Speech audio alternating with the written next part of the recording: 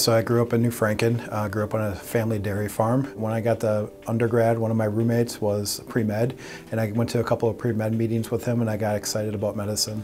And then got excited about just helping people and help them to realize what they can do, help them stay healthy, help them enjoy life. My day-to-day, I see patients pretty much all day long, anywhere from full-scope family medicine, so I'll see newborn babies to the elderly, everything in between, as well as a lot of sports medicine, musculoskeletal, knee pain, shoulder pain, those types of things.